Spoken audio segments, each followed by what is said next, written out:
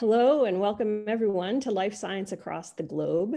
My name is Janine Stevens and I am one of the Janelia organizers of this series. Today's event on non-coding RNAs and epigenetics is hosted by the Center for Life Sciences in Beijing. But before we get started, I do want to mention that we will have a brief Meet the Panelists session immediately following the Q&A. For that, we invite students, postdocs, and others in training positions to stay on the call to ask questions and hear from our panelists on various career-related topics. It really should be a fun conversation, so I hope you'll consider joining us. And now I will turn it over to Professor Guangshuo from Tsinghua University for some opening remarks on behalf of CLS. Guangshuo. Thank you. So it's my great pleasure to introduce the Center for Life Sciences, or CLS. Our center was established at the Tsinghua and the Peking University in the year of 2011, and it is supported by the central government in China. Our mission is to reform education and research, attract talented scientists interested in education, conduct cutting-edge research, and nurture the next generation innovators in life sciences. Cooperation is highly encouraged between our two universities. Both undergrad and graduate students can choose courses and mentors from either university. CLS anchors faculty members from multiple schools and departments, ranging from biology, chemistry, physics, engineering, psychology, to medicine. CLS expects our independent laboratory to address fundamental questions, and internationally renowned scientists evaluate the performance of our principal investigators. So the CLS founding directors were the structural biologist Yigong Shi and the neurobiologist Yi Rao, currently the president in two other universities. Last year, two biophysicists, Hongwei Wang and Chao Tang, renewed CLS from the central government, becoming our new directors. CLS is pleased to be hosting today's Life Science Across the Globe event on non-coding RNAs and epigenetics.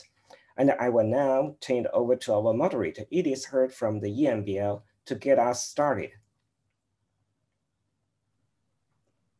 Thank you very much. It's a great pleasure to be here. And I'm really happy to see this Life Sciences Across the Globe event happening once more, and lots of participants. Very happy to be in China. I'm actually in Heidelberg, but that's okay. And without further ado, I would like to introduce our first speaker on this very hot topic of non-coding RNAs and epigenetics. So Professor Tom Cech, Nobel laureate, Howard Hughes investigator, and he's at the University of Colorado in Boulder. And he's actually someone who I have huge respect for. And we organized a meeting together not so long ago that I will never forget, about marching towards mechanisms in non-coding RNA. So Tom, over to you, and really looking forward to. Well, thank you very much, Edith. And I'm very pleased to be here. I am going to share my screen now. And is that visible to you all? Yeah, it's visible. It's perfect. Okay, well, perfect. I never aim for perfect. I aim for just simply something that is very good. So good enough. Good enough. Okay.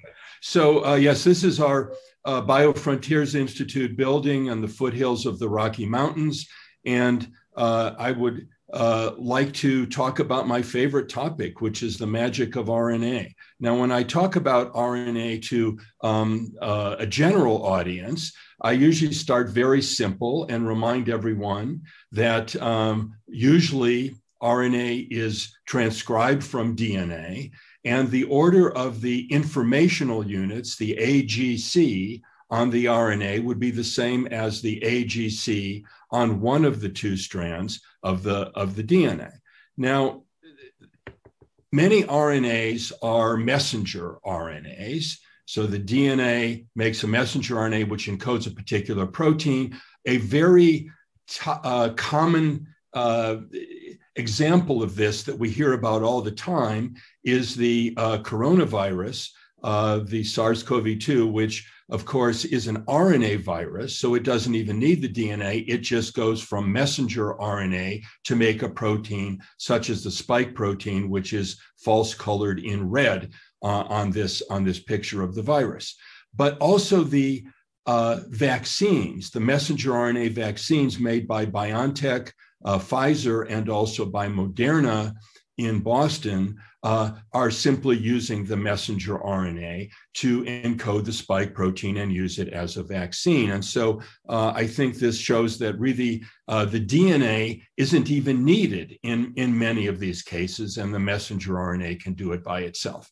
Now, how about non-coding RNAs? Well, over the last dozen years, we've come to realize that in many organisms, and particularly in human, that most human RNAs are not messengers, but they are non-coding.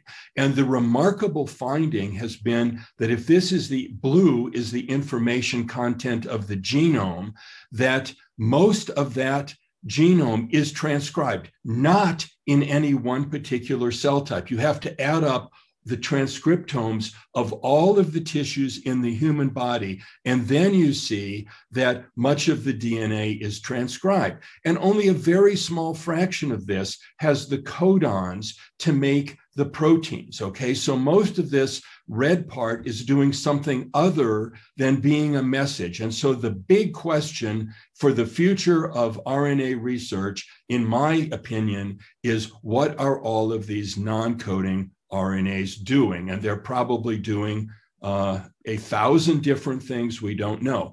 Here's an example of a non-coding RNA, the CRISPR genome editing system, which cleaves DNA, but it's not as simple as these red scissors.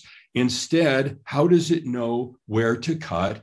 Well, it carries around a guide RNA, and when that guide RNA can form Watson-Crick base pairs with a portion of the genome, then the Cas9 protein cuts both strands, and you get a double-stranded DNA break, the position of which in the genome is guided by the RNA. If you want to hit a different position, you simply change this pink part of the guide RNA, and you can redirect this system to a different location.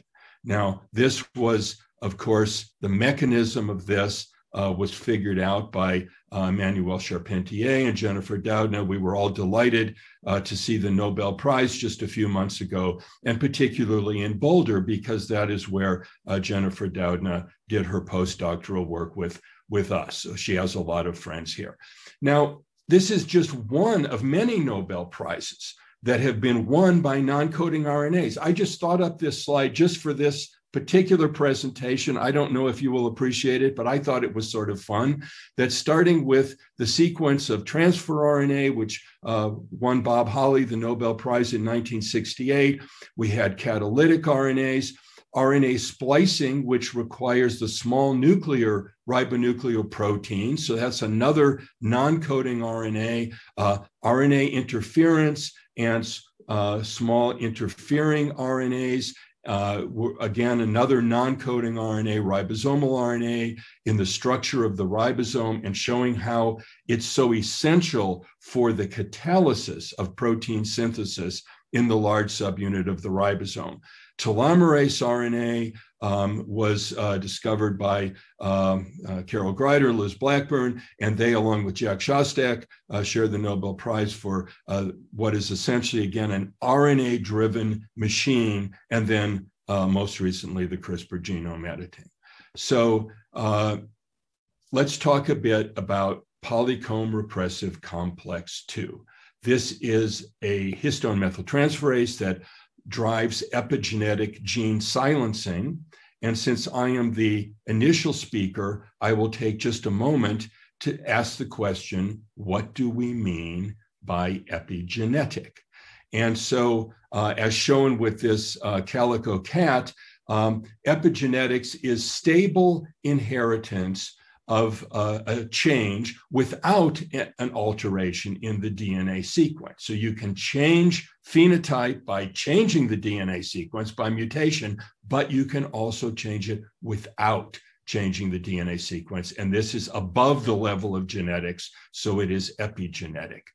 For example, the different color of fur on this calico cat is not due to mutations in genes that are responsible for fur color, but instead due to the fact that they reside on the X chromosome. And when one of the two X chromosomes is randomly turned into heterochromatin early in development, which does involve a long non-coding RNA called the exist long non-coding RNA, then that state is remembered in all of the daughter cells. And so you get a big patch of the fur that is all the same color. Now, at a more molecular level, it's the polycomb repressive complexes number 1 and number 2, both of which are enzymes which covalently modify the histone tails, either by ubiquitination in the case of PRC1, or by adding 1, 2, and 3 methyl groups to lysine number 27 on the N-terminal tail of histone H3. And these covalent modifications lead to condensation of the chromatin. We call this facultative heterochromatin. And then the RNA polymerase is denied access to this gene. This is, of course, I'm oversimplifying a little bit because of my 18-minute limit here, but this turns off the gene. And this is critical in embryonic development, for example, epigenetic silencing of the Hox genes. But in cancer, if a tumor stumbles upon a way to epigenetically silence a tumor suppressor gene, that is just as good as mutating it. So that will allow a tumor to survive. And so pharmaceutical companies have developed anti-silencing drugs to reverse the silencing and therefore free up the tumor suppressors. Now, what was found with PRC2 and RNA by multiple labs, including our own, is that human PRC2 binds thousands of natural RNAs. Now, how is it possible for a protein complex to have such a large transcriptome? And Xuan Wang in my laboratory figured out that it was because the PRC2 is recognizing a very simple motif that is so common that most natural RNAs will have this motif. All you need are a few stretches of G nucleotides, and then maybe another one with a spacer of different length in between. And the structural context of these little G tracks matters a lot. So if they are in single-stranded RNA, they are recognized by PRC2. If they are in a Watson-Crick base paired stem of RNA, they are completely not seen. They are ignored by PRC2.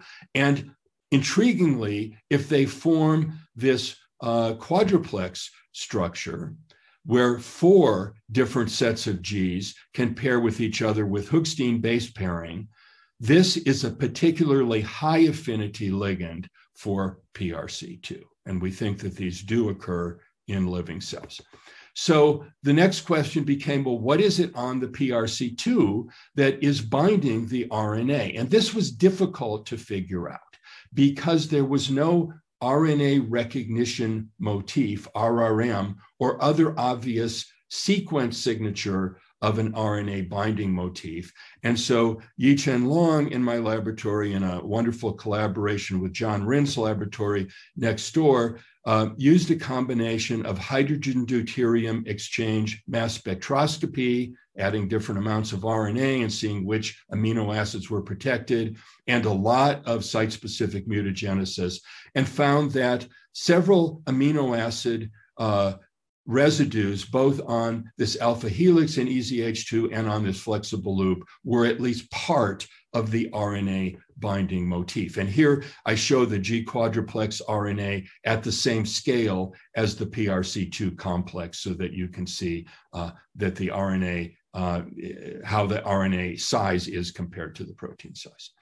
Now, what we sought to do then was to take a genetic approach to ask the question, is the RNA binding really biologically important? Our goal was to make a separation of function mutant of PRC2 that was completely wild type in every aspect except for the RNA binding, so that it would do complex assembly, it would bind DNA and nucleosomes and have its histone methyltransferase activity intact.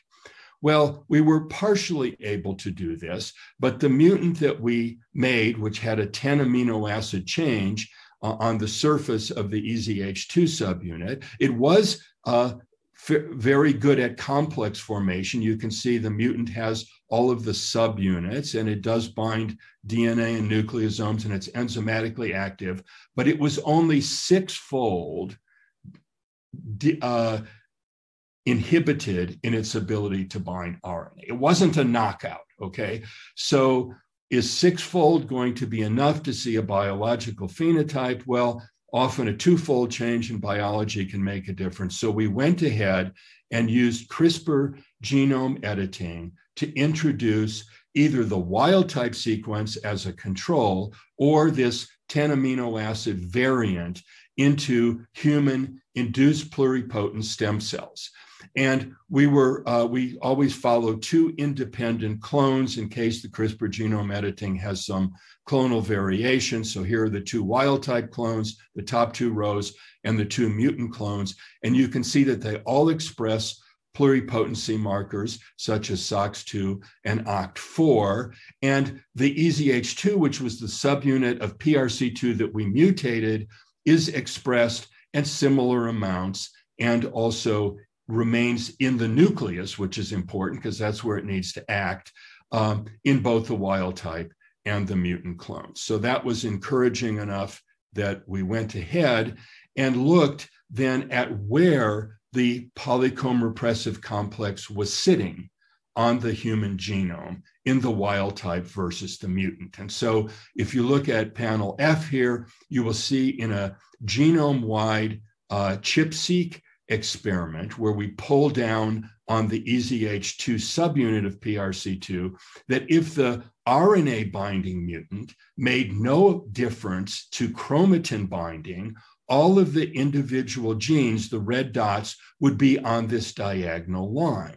But instead, they're quite substantially bent over, and the mutant is not as good at binding PRC2 to chromatin as the wild type. And the panel G shows the effect of the histone methyltransferase, the H3K27 trimethyl mark, and it also is down, it's defective in the RNA binding mutant. And now let's look at just one of the genes. We could have looked at many different ones, but the top 2 rows are the wild type clones. And this is where the EZH2 is located over this NKX2-5 gene, which is a transcription factor involved in heart development. And here is where the repressive chromatin mark is located, again, across the gene.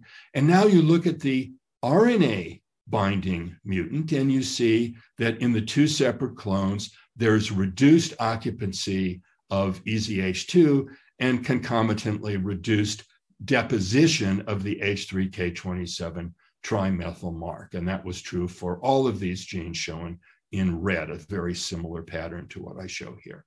So when we did a gene ontology analysis to look at what kinds of genes were affected, we found something that we hadn't predicted, which was that a lot of the top sets of genes were involved in heart development. And these were all upregulated in the RNA binding mutant. And that at least is the direction that makes sense, right? Because if you inhibit PRC2 from working on chromatin, you are reducing epigenetic silencing. And so you should get an increase in transcription, which is what we saw in all cases.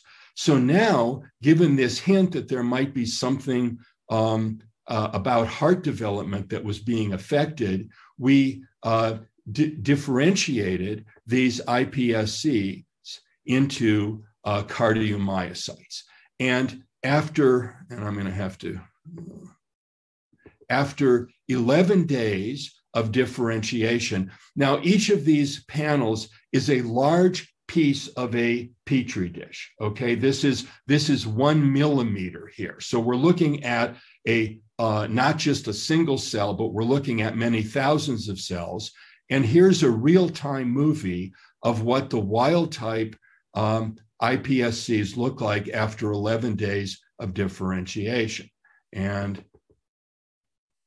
I'm a chemist, so to see cells beating like a heart on a tissue culture plate is very cool, okay? And so here's the second clone, and it's beating, and here's the mutants, and they're not doing much. So this makes a lot of difference for PRC2 not to be able to bind RNA. Now, that you can say, well, how about an unbiased experiment? And so we were able to look at randomly chosen sections of this Petri dish using some software that we obtained from HHMI. And the orange means that these are beating foci. And you can see that in these random parts of the Petri dish that the wild type clones pretty much have beating foci, and the mutant ones do have some, but they're very small and they're rather rare. So there's a big difference, and we can look at a molecular marker of cardiomyocyte development, which is cardiac troponin T, which is nicely expressed starting at 8 days of differentiation, more expressed at day 12 in the 2 wild type clones, and very poorly expressed in the 2 mutant clones. Now, can we test this idea that RNA binding is important for PRC2 recruitment to chromatin? Can we test it from the RNA viewpoint instead of from the protein standpoint?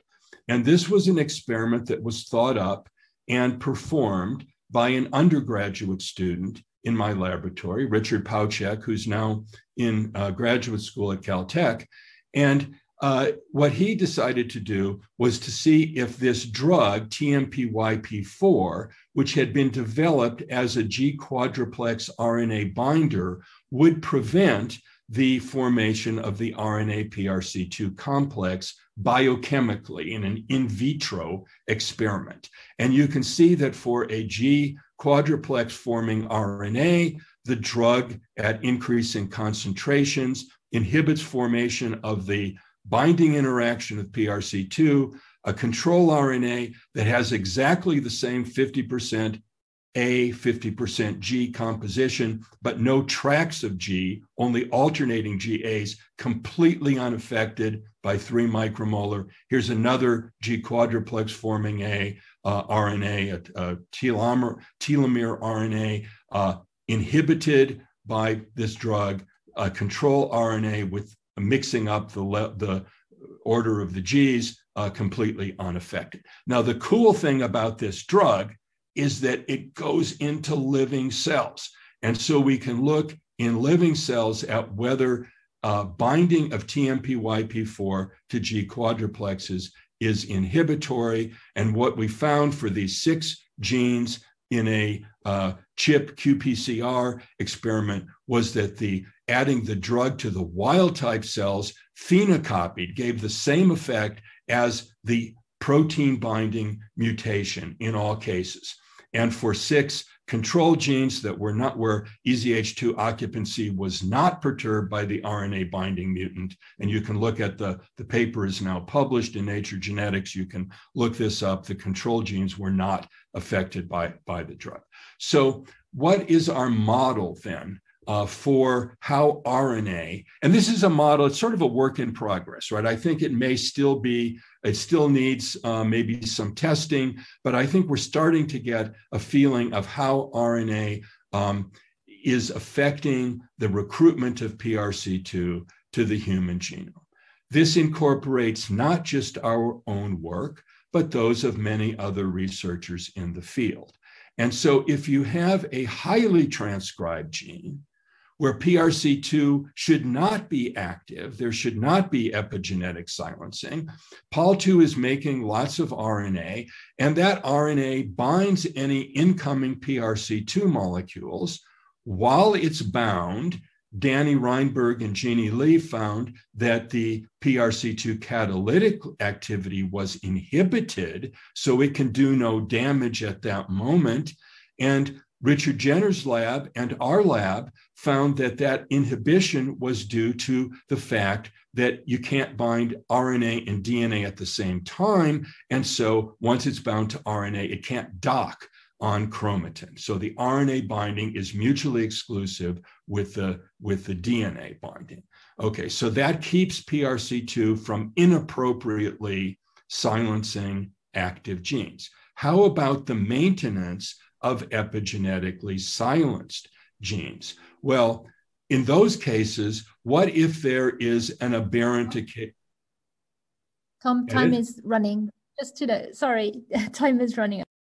Very good. This is, I think, my last slide, that the RNA now can recruit PRC2.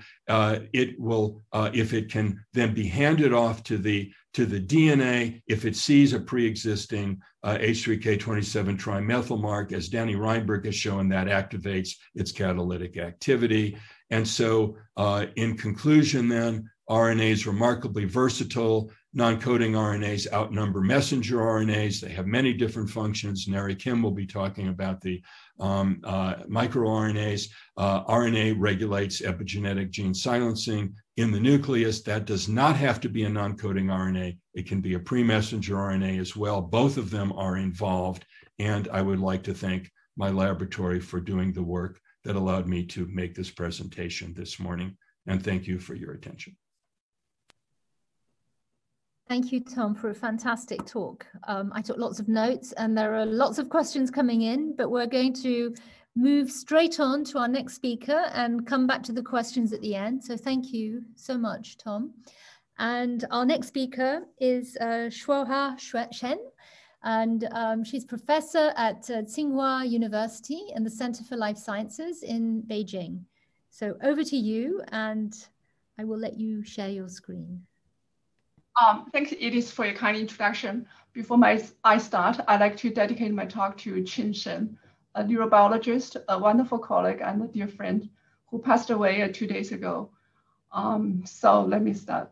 I'd like to thank Runwell and Guangshuo for invitation. I'm really thrilled to present with my role models who have inspired me many years since graduate school.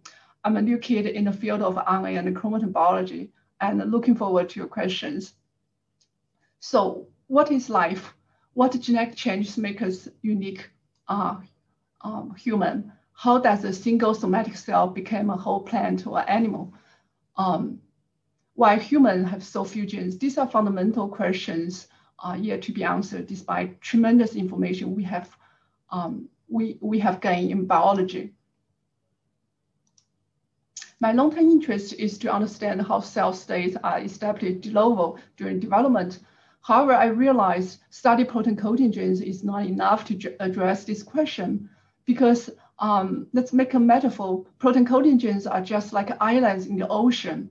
And we have heard from Tom, ENCODE project revealed that 75% of genomes are transcribed. Most transcripts are non-coding RNA with unknown functions. Repetitive sequence, once regarded as a genomic parasite, comprise half of the genome. I want to draw your attention to two subtypes of repeats, one called L1 and one B1. B1 also called ALU in human. They are most abundant subtypes of line and sign retrotransposons. Together, they make up to 30% of human genome. This is quite remarkable as protein coding exons only accounts for 2% of genome. So my lab has been taking a detour approach to investigate non-coding portions of genome in fundamental aspects of transcription and chromatin regulation. We know our genome is highly packed in the nucleus and organized into euchromatin and heterochromatin, which are closely matched by high C-defined AB compartments. This pattern of organization is evolutionarily conserved from ciliates to humans in 500 million years.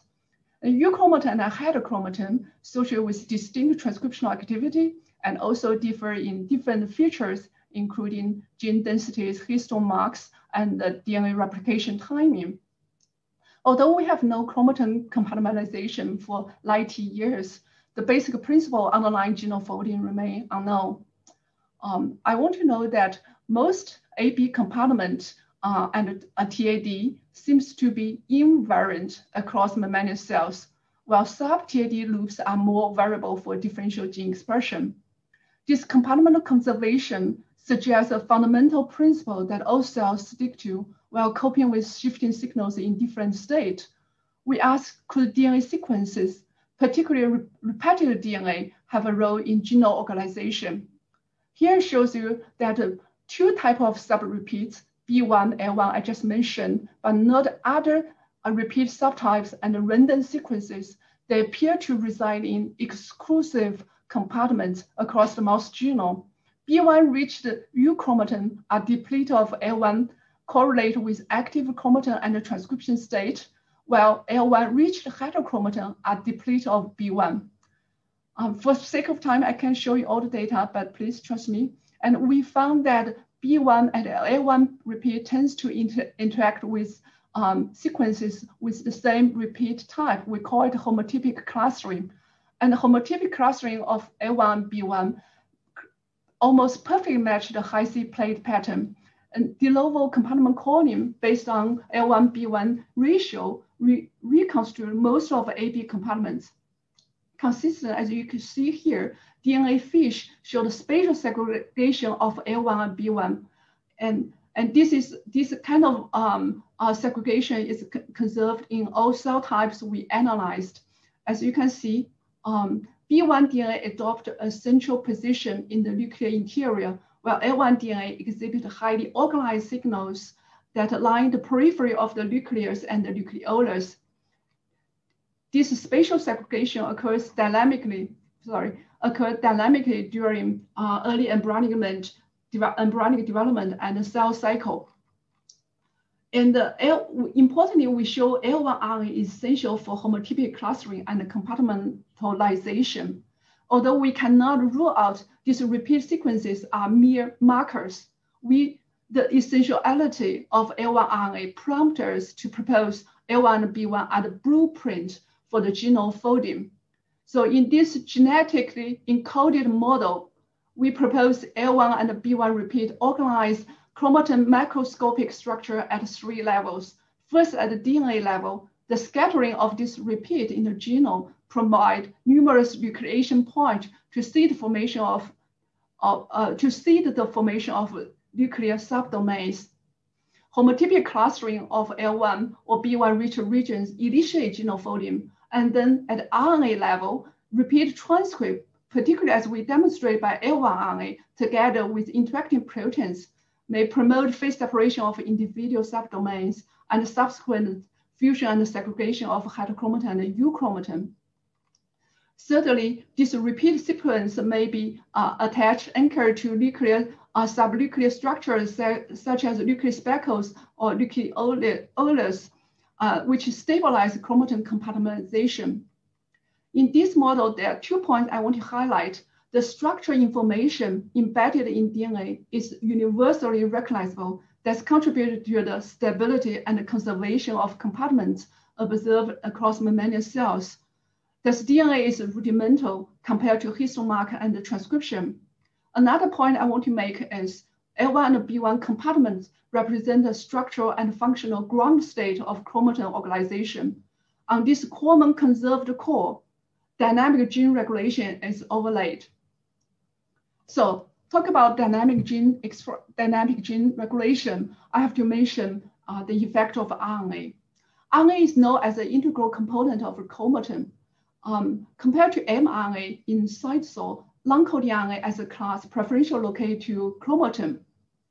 One of the most important lessons I've learned in the past years from working in my lab and many others in the field show that most short-lived link RNAs tends to act at their site to be transcribed to modulate nearby gene transcription and chromatin state.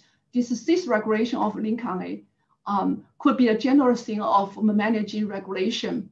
Then comes the question, how long coding RNA is mobilized to the chromatin. We reported last year that U1 SNRP, a key component of spliceosome, target link RNA without eliciting a splicing reaction and then mobilized on chromatin by interaction with polymerase II. Most long-coding transcripts are short-lived and may only spread locally within their chromatin neighborhoods. Only a few stable abundant link RNAs, such as MED1, exist long enough to be targeted to many other transgenomic sites. This model suggests chromatin-bound long-coding RNA may function as RNA glue to hold polymerase machinery in the proximity of transcription site, thus creating a reservoir of regulatory factors to feedback on transcription and chromatin state. So transcription involves the assembly of large macromolecule complexes in a series of ordered events, including promoter binding, initiation, pausing, and productive elongation. The activity and the release of promoter paused polymerase II is regulated through the phosphorylation of the carboxyl terminal domain, so-called CTD, in the largest subunit of POR2. CTD also serves as the landing pad for RNA processing factors during co-transcriptional RNA processing. Imaging-based analysis have shown transcription onset is very inefficient, and the transcription is also intrinsically stochastic, does not occur continuously, but rather occur in bursts. This suggests a key regulatory event that are necessary to stabilize POR2 binding for transcription elongation. Early work by Peter Cook and supported by many others in the field show that the transcription occur at a discrete site containing a number of polymerases, so-called transcription factory or half or phase separate condensate. These condensates show liquid-like properties that compartmentalize polymerase for effective transcription. A phase separation model has been proposed to explain transcription processes. Recently, Ricky Young's lab showed that low level of RNA promote transcription condensate formation, while high levels dissolves transcription condensate. However, the model of RNA in mediating feedback regulation of transcription remains hypothetical because of key link that links RNA to the transcription machinery that show characteristic DNA binding activity is still missing. So now I'm going to switch gears, talking about phase separation of RNA binding protein in transcription control. Proteomic analysis show that RNA binding protein comprise more than 60% of chromatin protein in mouse embryonic stem cells. Their binding to chromatin are dynamically dependent on RNA and transcription. Here's the ChIP-seq analysis of some randomly picked RBP. You can see they show extensive co-localization with RNA polymerase at genomic hotspots, including promoters, enhancers, and super enhancers. Although we only surveyed 14 RPPs, remarkably, 80% of protein coding gene promoters are bound by at least 2 RPPs, and 95% of super enhancers are co-bound by over 3 RPPs. The degree of co-binding positively correlates with the level of mRNA expression. This observation suggests diverse RPP might act collaboratively on chromatin. And many people in the field, and we also show that many RPP interact with polymerase in cells, and their lockdown lead to reduced transcription. Next, I'm going to give you 2 examples. Hopefully, I can demonstrate direct effect of RPP in transcription control. The first example is a published story about WDR43. It's a ribosome biogenesis factor. We using an improved chromatin-based clip method. We found for the first time that the promoter bound this sense and antisense RNA aboard transcript direct recruit and target WDF43, which we believe is the elongation factor to promote the release of P-type-B and the transcription elongation. So could this be a general effect of RBP in transcription control, and how they interact with RNA and biological evidence to prove that?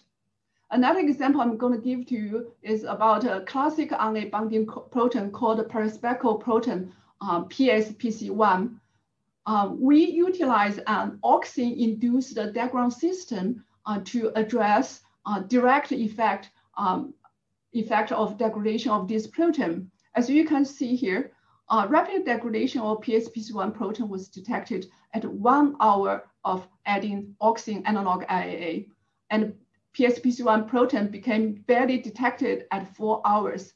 Interestingly, the protein levels of phosphorate polymerase 2 decreased dramatically, while total level of POR2 is not affected. Consistent with early defect of POR2 phosphorylation levels, ChIP-seq also showed reduced bonding of poised serine 5 POR2 and elongating SIR2 POR2 genome-widely. And importantly, I want to note that this defect of POR2 bonding can be rescued by the full-length PSPC1, but not by the mutant that lack either the RNA bonding activity or the activity to phase separate, which I'm going to talk about in a minute. Consistently, transient transcriptome sequencing revealed global downregulation of latent transcription as early as 3 hours, and the transcription activity remain low at the 24-hour of IA treatment. This result demonstrates a direct role for PSPC1 in modulating POR2 transcription in embryonic stem cells. To delineate sequential steps through which PSPC1 modulates transcription, we perform in vitro biochemical assay. Here, I'd like to introduce TPP, the Tata box bonding protein, which is the first protein that bound to DNA to initiate assembly of pre-legislation complex and recruit polymerase 2. Recombinant TPP protein has weak phase separation activity, able to incorporate CTD into its droplet. Thus, we regard TPP droplet as a surrogate for the more complex in vivo initiation condensate. When we added RNA, as you can see, RNA evicts CTD from TPP droplet. Interestingly, when we add PSPC1 protein, you can see PSPC1 prevent RNA-induced CTD eviction, and the contrary, dramatically enhanced the droplet size and the CTD incorporation into TPP condensate. And the next, we performed the kinase assay to ask the effect of RNA and PSPC1 on the CTD phosphorylation, because hyperphosphorylation of the POR2 CTD is required for its activity and release in cells. In this kinase assay, you see RNA alone has no obvious effect on CTD phosphorylation. While adding PSPC1 protein, CTD phosphorylation is dramatically increased, and this increase is further enhanced by addition of RNA. While PSPC1 protein lacked RNA binding activity, failed to show a synergistic effect. And we also found, result I'm not showing here, we also found that RNA synergized with PSPC1 to enhance the release of phosphorylated CTD when phosphorylated CTD. And I should note that the synergistic interplay between PSPC1 and RNA on CTD incorporation, phosphorylation, and the release is critical depending on the phase separation and RNA binding activity of PSPC1. Next, we ask how PSPC1 affects POR2 holoenzyme during in vitro transcription. We use the DNA template containing a heteroduplex bubble where polymerase can bind to this single strand DNA within the bubble without help of general transcription factors. When we add NTP, polymerase elongate and produce a full-length run of transcript. When we omit GTP from NTP mix, polymerase pause at this triple C site to produce a G-less short transcripts. And we can monitor polymerase and DNA binding using this gel shift assay shown on the right. As you can see here, transcription lead to a gradual decrease of supershift DNA polymerase and DNA signals, which is consistent with the nuclear transcription, where polymerase frequently fall off the transcription template during promoter pausing and elongation. Interesting, adding PSPC1 consistently enhanced POR2 DNA signals in all conditions indicate PSPC1 directly promote polymerase 2 and DNA engagement during the initiation, loading, and the subsequent pausing and elongation step. I think I'm starting to run out of time, and I'll quickly wrap up because I want to know that both the RNA binding and the phase separation activity are required to have this enhancement effect of RNA binding protein polymerase binding to DNA template. So to summarize, we propose RBP stabilized polymerase engagement to the transcription site with RNA and phase separation. We extrapolate that in cells, basal activity of POR2 produces latent transcript, which often evicts polymerase from gene promoter before CTT is properly phosphorated. When latent RNA recruit RBP balance active charge RNA to protect against precocious dissolution of POR2 condensate. RBP also make use of RNA as multivalent molecule to enhance polymerase incorporation. During continuous round of polymerase falling off and rebounding, more RNA accumulates and RBP are recruited to form RBP-rich phase-separated transcription condensate. Once the threshold is reached, polymerase is hyperphosphorated and then released for effective elongation. So we think recruitment RBP to the transcription site contribute to the rate-limiting step of polymerase condensate formation. And the advantage of deploying RBP as a new class of transcription regulator are obvious because the RBP are abundant. They conveniently localize to transcription site because of co-transcriptional splicing. And RBP has this intrinsic biological property to bound RNA to phase separate. So we think RBP could be the main driving force to assemble transcription condensate and also leverage RNA production, contribute to expression fine-tuning and plasticity and robustness. I want to make a brief comment that— Sorry, we should wrap up soon. Okay, I'm almost ready. Transcription at a given site and at given time in a cell could be probabilistic rather than deterministic. And there are also many new challenges we can discuss about later.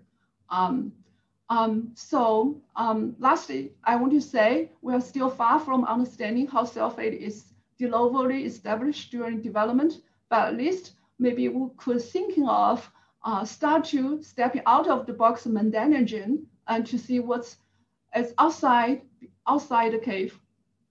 I want to thank people who contribute to this work. Without them, I couldn't make this presentation. And I also want to thank my colleagues shown here. Thank you all. Thank you very much. That was a lovely talk full of lots of information. And we will come to the questions at the end, as I said earlier. And so without further ado, I want to introduce our next speaker. So Xiaohua, yes, okay, perfect. So Professor Narry Kim, who is based in South Korea, at the Institute for Basic Science and Seoul National University. Narry, it's wonderful to have you, and I'm really looking forward to your talk. Thank you so much for having me. In this presentation, I will try to answer a simple question of what microRNA is and how we can define microRNA. So to give you a brief introduction, microRNA is a 22-nucleotide single-stranded RNA produced from hairpin-shaped precursor by RNase 3 enzymes.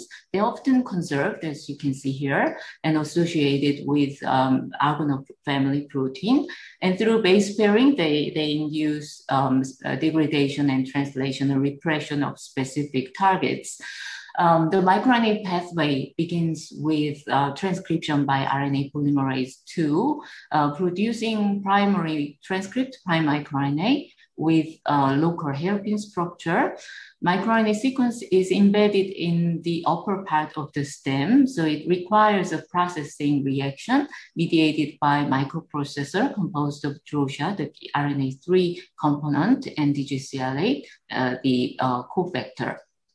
This reaction releases a short hairpin structure called pre-microRNA, which is exported by exportin 5 and cleaved by dicer again near the loop, generating a microRNA duplex, which is loaded onto organoid family protein, and one strand is removed, another strand remains as the guide in the RNA silencing. Through base pairing to the target messenger RNA, it recruits multiple factors, facilitating deadenylation and repressing translation. This is obviously a simplification. Apart from this canonical pathway that is dependent on DROSA, exportin 5, and dicer, there are other multiple ways to make a microRNA. So some microRNA, non-canonical microRNAs like myotrons or kept short hairpins, they bypass DROSA. They're independent to DROSA. Myotrons are generated from short introns through splicing. Kept short hairpins are produced from direct transcription, and they can skip DROSA. Other abundant non-coding RNAs like tRNAs and SNO-RNAs, they sometimes take alternative conformation. So some of these can be processed by dicer to produce mature microRNA. There's also a single example of dicer-independent microRNA, MIR451, which produces a short hairpin, which is too short to be processed by dicer. So they instead goes directly onto argonaut, and after cleavage and trimming, they can produce mature microRNA. So there are interesting ways to produce microRNAs in alternative manner. But I need to emphasize here that the canonical microRNAs actually account for more than 99% of the microRNA population in the cell in terms of the abundance.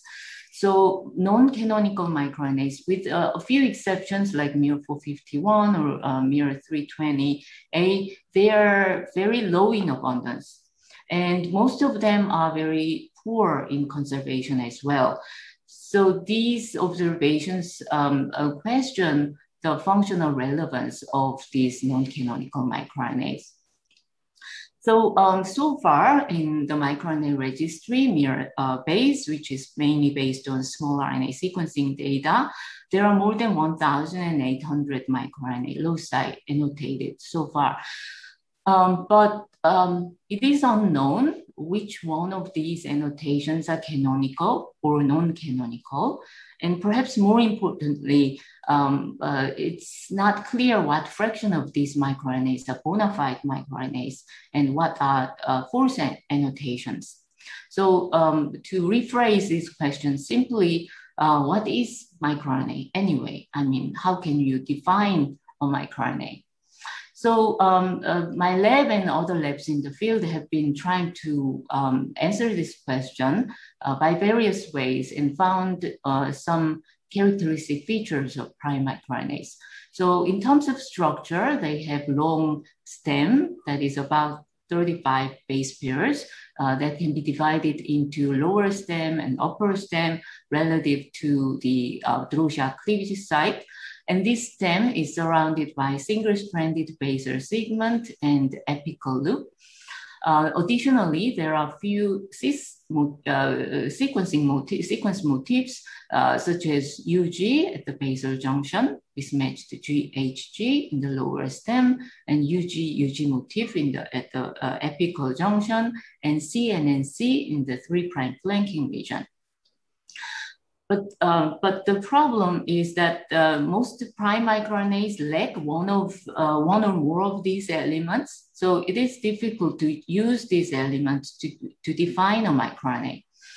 So we decided to take additional experimental approaches, firstly by determining their dependence on biogenesis factors by producing knockout on Drosha, exportin 5, or dicer.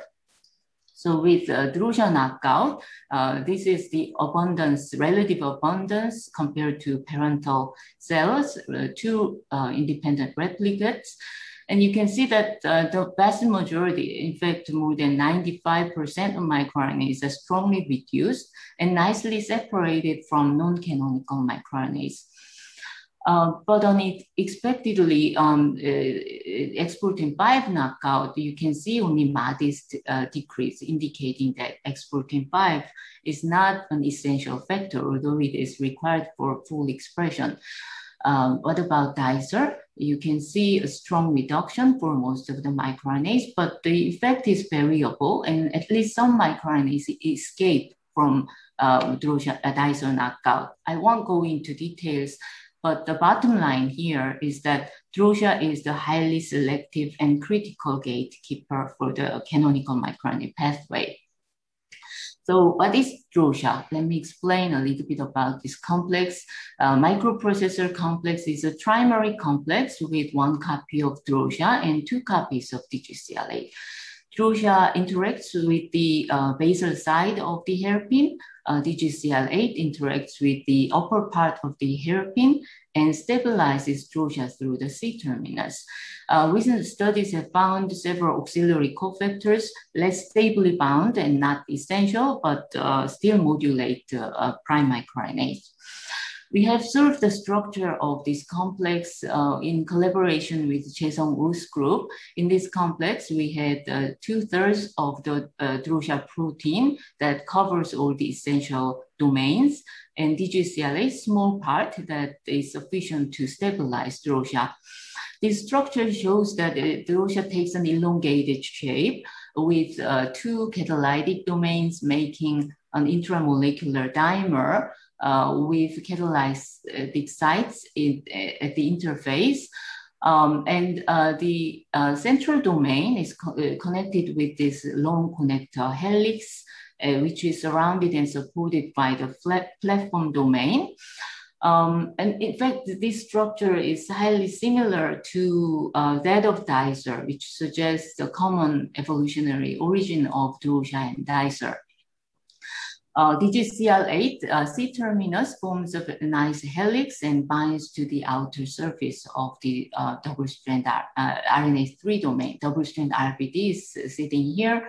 The linker seems flexible, so it would move in when it binds to the substrate.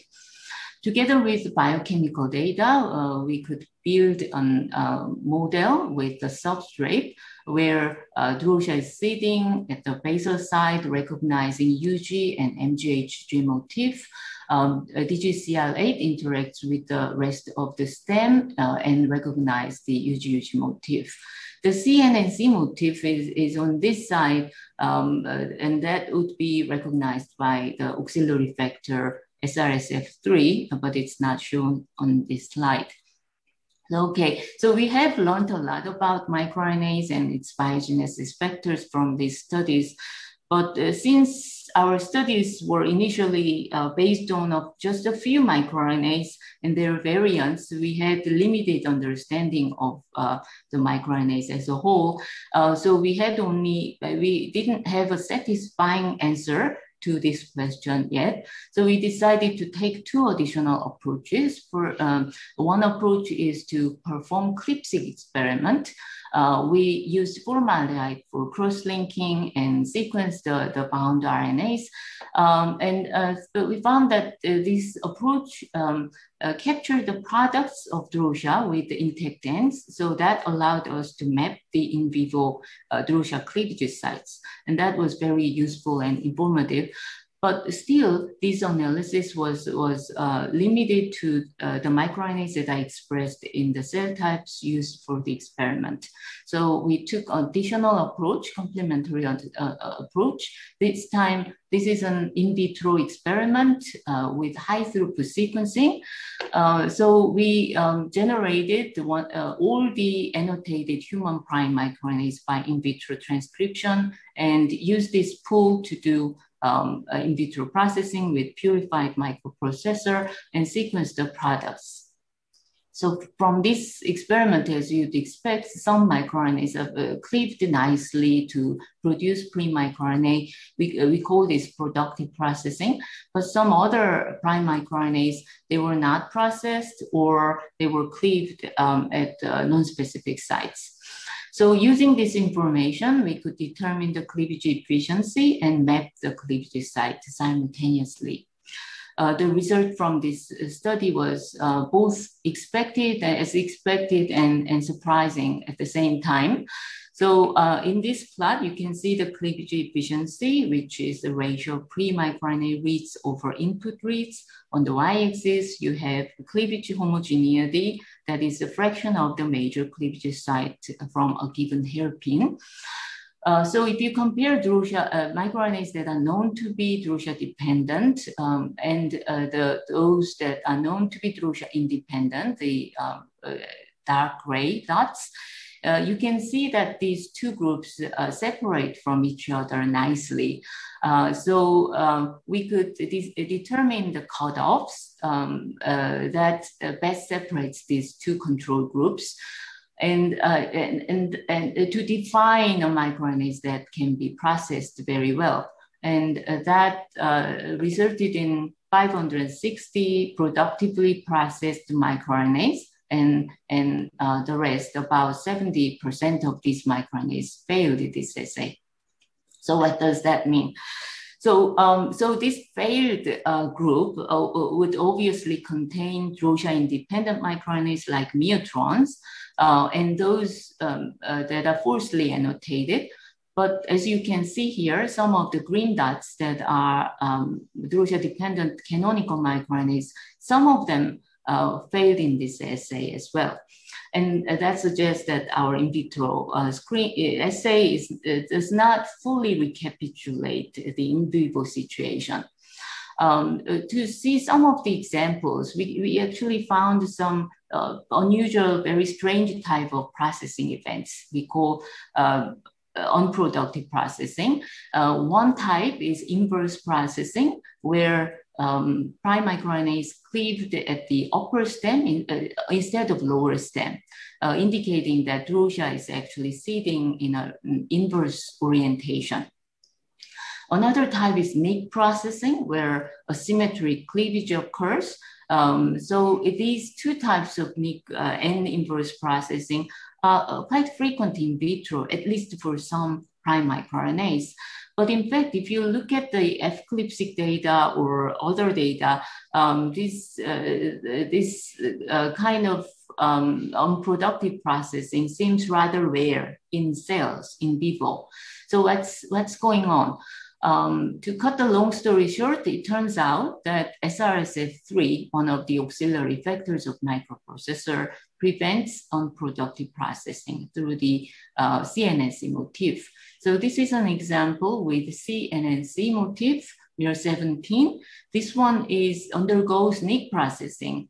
Without SRSF3, it shows a strong nick processing pattern without making much pre-microRNA. But if you add SRSF3, then nick processing is reduced and pre-microRNA production increases. If you don't have CNNC motif in this mutant, this effect is not seen. So SRSF3 is the factor that can rescue this microRNA. You can expand this experiment by doing high throughput experiment. And indeed, SRSF3 increased many microRNA cleavage efficiency and also homogeneity. So rescuing 201 microRNAs. In total, 758 microRNAs are processed productively from this experiment. So to summarize this part, this current study provides a quantitative and comprehensive map of human prime microRNA processing sites. And out of the over 1,800 prime microRNAs we tested, only 758 prime microRNAs were cleaved confidently by DROSHA. So, only 907 even with relaxed cutoffs. So only a fraction of microRNAs among the mirror-based annotated microRNAs can be canonical microRNAs that depends on DROSHA. And the rest, about half or even more than half, are either non-canonical or false entries. And based on the conservation pattern and expression levels, we believe that about 700 microRNA entries in mirror base might be misannotated false entries that need to be reconsidered in the next version of mirror base. The MirGenDB, another database which have been manually annotated by Bastian From, seems to agree better with our research. So the bottom line, the take-home message here is that be careful, very careful to avoid wasting your time on false annotations if you are selecting a microRNA for a functional study. It can easily cost PhD time. So, and then we also found atypical events such as alternative nick and inverse processing, and SRSF3 is a broad-acting cofactor that modulates many canonical prime microRNAs by preventing unproductive processing, promoting productive processing, and modulating alternative processing. As the last point, I want to touch upon some outstanding questions in the microRNA field. The microRNA studies so far have been focused on microRNAs that are highly abundant, conserved, and those that are associated with cancer, leaving hundreds of microRNAs with little or no functional data. So these microRNAs really deserve some further functional proper investigation. And some microRNA isomers from alternative processing, they are quite abundant in some cases, and they are regulated as well. So they also deserve additional attention. And we will need to improve our experimental and computational tools to identify microRNA targets. I'm curious if there are some missing factors or yet unknown non-canonical biogenesis pathways. We will need to investigate further the interplays between microRNA factors and other factors, the regulatory mechanisms, localization, and phase separation. Lastly, we will need to have better understanding of microRNA's function in human pathology and the potential of microRNAs as therapeutic tools and targets. And we will need to improve the siRNA design and delivery technologies. With that, I would like to thank Gi-jun and Seung-chan, who did the later part of the work, and everyone at the IBS Center for RNA Research. Thank you very much for your attention. Thank you so much, Narry, for a wonderful talk. Very, very didactic as well. Thank you. So now I think we move to a 15-minute or maybe 10-minute discussion, because I think we're running slightly late. So I think as far as I'm concerned, the three talks really illustrate just how vast and beautiful the non-coding RNA world is. So many different things that can be done with RNA. You know, the impact on the way the genome is folded, the way it's regulated, the way chromatin maybe is organized. So I just wanted to maybe kick off with a few questions between the three speakers about, you know, how can we really tease apart the different non-coding functions of non-coding RNA. We heard that, you know, they can be involved in phase separation, they can be involved in chromatin. And as someone who works on a non-coding RNA myself, Exist, it's taken decades and we still don't quite know what it does. So I was just thinking whether maybe each of you had some thoughts about what the, you know, the next frontiers are in trying to tease about function and get to mechanism of these RNAs. And of course, this is at many levels. It can be at the biochemical, genetic, or other level. So maybe I could start with Narry, as she was the last one to speak. Maybe you can be the first one to say a few words. I guess I can speak only for microRNAs, and and Xiaohua can answer about the longer and more diverse ones. MicroRNAs, I think we have tools that are relatively good, but we will need to improve our research tools like microRNA target identification methods, and also someone will need to do extensive genetic studies, which have been done for some conserved microRNAs, but for less conserved ones, nobody has really done serious work on those. So, so genetics and microRNA target identification, those two approaches will be key to the next stage to understand the functions of microRNAs. But as you said, there are hundreds where we have very little idea of their function. And so, you know, do you think some of them just don't have a function? That seems highly unlikely given how specific their structures are, etc. But how are you going to fish out their function? Right. So, if I need to prioritize the microRNAs, I will definitely focus on those that are conserved in vertebrates or at least in mammals, and then go down to look at less conserved ones and yet expressed at relatively high concentration. Yes, I think that's a very interesting debate as well about whether conservation should be indeed the way to choose the most relevant ones, or in some cases, especially for the long non-coding RNAs, it's often the less conserved ones that have evolved to do something very specific. And I mean, you know, when I look at Exist, it's not really that conserved anywhere other than, you know, placental mammals. So it's really that's interesting. Very true. But if you have hundreds of candidates to look at and you have limited resources, then you have to choose anyway. Yes.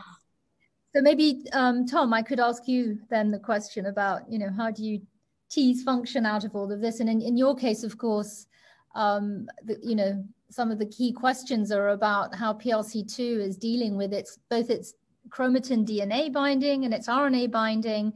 You know, how are you going to tease apart what's doing what, and whether there are some default mechanisms or something active going on? I think it's difficult, Edith, to for many of the experiments that we do and that the field does involve knockouts, and then there's you don't just see the primary effect of the RNA, you see the secondary effects, and you see a whole network of interactions that has been perturbed.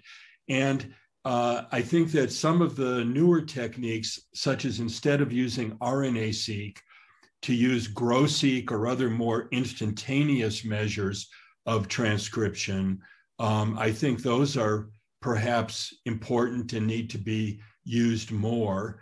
And then in the case of PRC2, you know, if you just what most of these papers do is they do a genome-wide or transcriptome-wide analysis, and they see 1,000 RNAs changing, and they just pick one, and that has a cute name or that is, you know, sort of an outlier, and then they knock that one out and they see some kind of an effect. But it's really the ensemble of all of these interactions that is related to the biology, and that's very difficult to to get into. So I'm thinking we're not very close to understanding how epigenetic silencing is really regulated.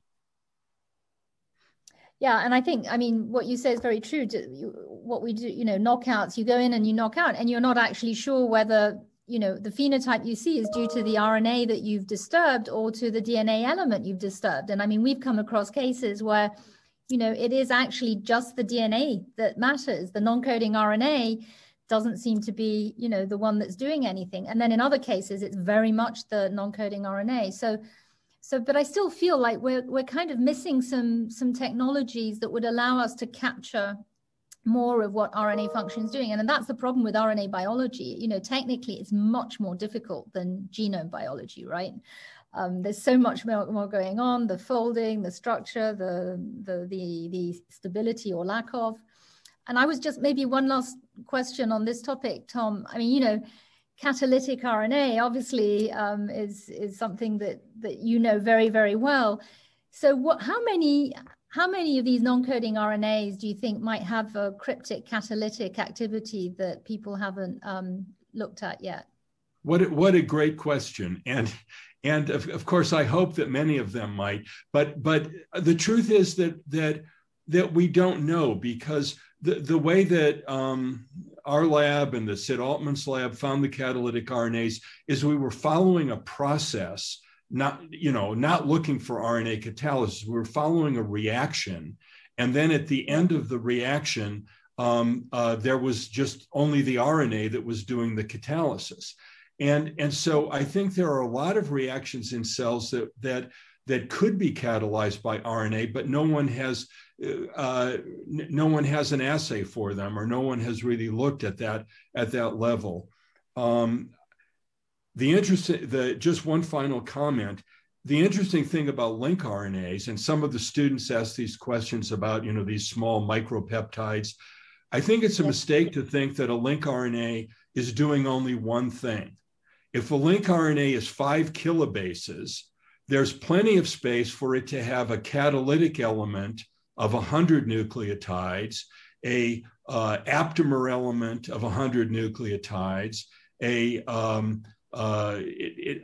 could sequester microRNAs and sponge them up, and it could, yeah, exactly. All the one RNA, and it could encode a micropeptide, and these are not mutually exclusive functions. So we have to stop thinking of there being a function for a link RNA and start thinking that there might be a list of functions for each of these 300,000 link RNAs. Yeah. It's daunting, isn't it? Yeah. Frightening, but good for the students because they'll have plenty to do. But so maybe, absolutely, there's lots of work there. So maybe Xiaohua, I can ask you a little bit about one of the, the topics that you touched on obviously was the act of transcription. And so here there's a lot of interest indeed in how phase separation could be involved. And I think, your talk very nicely illustrated that. So, but to what extent do you think it's going to be a sort of common process that maybe transcription factors and RNA binding proteins are actually involved in transcription control, and that phase separation is a mechanism for this? I know it's a hot topic, and some people love it, some people hate it, but so what's your gut feeling? Is it going to be the rule, or is it going to be occasional exceptions? Yeah. My gut feeling is phase separation gonna involve every process in the cell, in the liquors, in the cell. Larry probably including microRNA processing, as you showed, the SIF3 also involved in the modulate Drush activity, as maybe phase separation also involved in that microRNA processing. So, when we started working on RBP, because the crew leaders are working on RBP because the RNA is an integral component of chromatin. So RNA have to enlist RNA binding protein for its function. And the RBP is so abundantly present when we think about transcription, or we think about transcription factors. But the thing is, in a cell, the transcription factors as a protein always there, but it's binding to chromatin very dynamic. So we should think, what's the role of transcription factor versus RNA binding protein? I think transcription factor initial binding to chromatin, like pioneer factors, maybe open up the chromatin structure, allow RNA polymerase to access the transcription site, and afterwards, and then that leave the job to RNA RBP. So you know what I mean? So yeah. So the transcription is like the rate limiting step is no longer transcription factor. It's transfactor already opened the chromatin site. Then the RBP formation of RBP rich transcription condensate, able to effectively compartmentalize polymerase and necessary enzymes such as kinase, CDK7, CDK9. And then once the threshold is reached, and then the transcription can be fired and fire the transcription. So that's why we observe transcription burst in cells. Okay, so that position RBP in a position that is essential for this process. But the question is, the problem is that there are hundreds of RBPs are found detected on chromatin. So at a single locus, how many RBPs participate in this event? Because we did a ChIP-seq analysis, we only analyzed 14 RBPs, and we showed they bound extensively at the same genomic site. So in that genomic site cannot fit all these RBPs. So we think RBP does not directly bind to the DNA. Instead, they present in a phase-separated condensate, interact with polymerase, modulate the transcription condensate. And the transcription condensate is like you can say like a balloon, RNA like air, to blow into the balloon. Once it reaches a certain size, the balloon explodes and the transcription fire. So that's my view of RBP in transcription. I think we'll all go away with that image of this balloon and RBP at the center of it. So, okay, well, so I think we should probably move to some questions and answers from the audience, because otherwise, you know, there are lots of questions, and I think maybe we should take a couple. I guess some of them you can all answer at your leisure later. But maybe there's one I can see that came in actually from an anonymous attendee. So this is for Narry, actually. It's a good question. I never thought of this about, so since there are so many primary microRNAs that exiting the nucleus, how they have to compete for drosha, for cleavage, and how does drosha decide which ones it goes for first and which ones it goes for later? Is there some kind of hierarchy? Processing efficiency in vitro seem to roughly correlate with the processing efficiency in vivo based on the F-clip-seq data and small RNA-seq data. So the intrinsic affinity to the prime microRNA and the optimality of the structure and sequence, they seem to be the primary determinants for the speed or kinetics of the processing and interaction in vivo. And but there may be RNA binding proteins that are in close proximity to the primary microRNA hairpin, so they may also influence the interaction between prime microRNA hairpin and microprocessor. I see. Huh. Wonderful. Tom, maybe I could ask you a question. There are many, but there's one that comes up a little bit in different ways about the G quadruplex structures. And so one question is, what proportion of RNAs actually has a G quadruplex structure and could potentially then be regulated by PLC2? And that's Eric Zhao. And then I think Junji Liu actually makes the point that there aren't that many G quadruplexes. And so how could then, you know, this be a major adapter for PRC2. So maybe you want to say a little bit more about that. Yes, well, the work from Junshi and the Bartel lab showed that you know, there are probably some unidentified helicases that are always unwinding these. So it's sort of a race that they're thermodynamically very stable. So they fold. That's inevitable. But then they are either bound by PRC2, or if the helicase gets there first, they're unfolded for a while, then they refold, and so it's a dynamic situation. One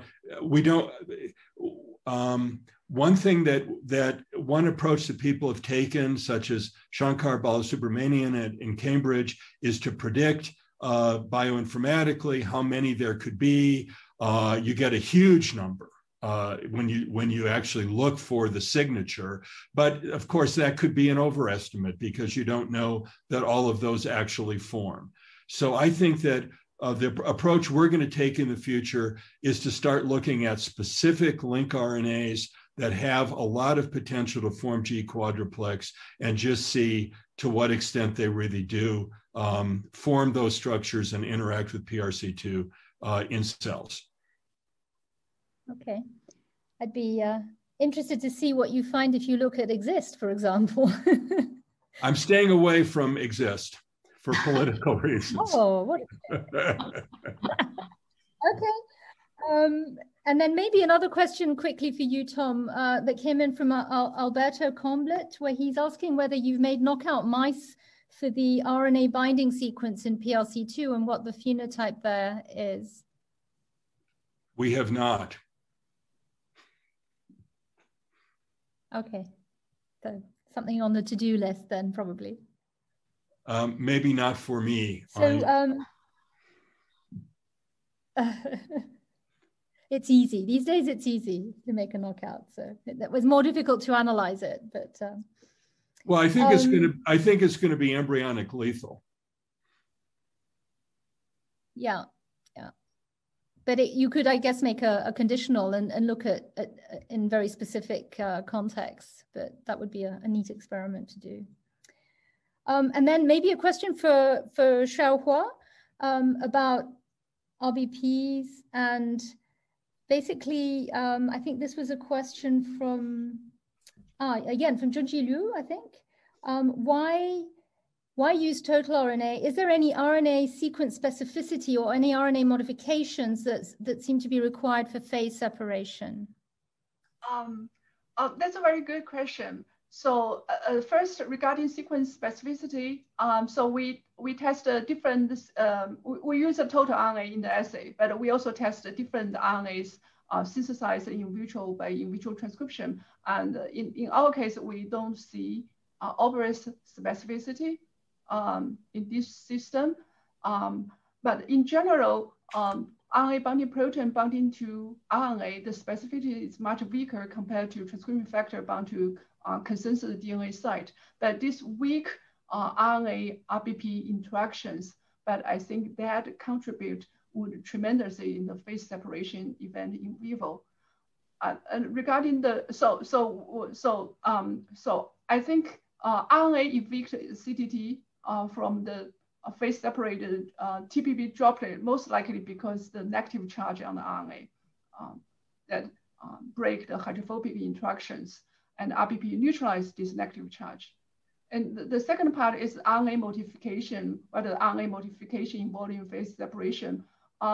Surely, I think it will, for example, M6A modification. And there's also already have a, I think it should be tested in the future. Thank you, Jinjue, for the question. I'm sure it will be, absolutely. So, so I think we've come to the end of our question time. Maybe I can end with a quote from one of the, it wasn't a question, more a statement by Jag Canwell. Seems like non-coding RNAs represent the dark matter of the nucleus. I would agree, but I guess, you know, matter only stays dark until you shine light on it. And I think our three speakers today shone some light on the dark matter of the nucleus. So I want to thank the three of you for doing an excellent job. And the audience, who was very, very numerous in participating. And I think now we will move to a Meet the Panelist session, and I will let Janine take over. Yes, perfect. Thank you so much, Edith. Before we close out this portion of the event, I just want to remind everybody, and especially the trainees, really to stay on the call for another 20 minutes for a special Meet the Panelist session. But I also want to say, Edith, Tom, Narry, and Xiaohua, thank you so much for being here today, sharing your science and contributing to a really, really great discussion. We really appreciate having you. And thank you so much to the audience for joining. We welcome your feedback. Please take a minute to complete the brief survey that I've dropped into the chat box. And hopefully we will see you again on July 7th for our next Life Science Across the Globe event, which will focus on the theme of origins of humans and culture, and will be hosted by NCBS in Bangalore. So we very much look forward to that on July 7th. And at this time, we invite our trainees, our students and postdocs, and anyone else in training positions who is not running an independent group or laboratory to stay on the call for to ask some questions of our esteemed panelists and hear more of what they have to say in the realm of career development and training.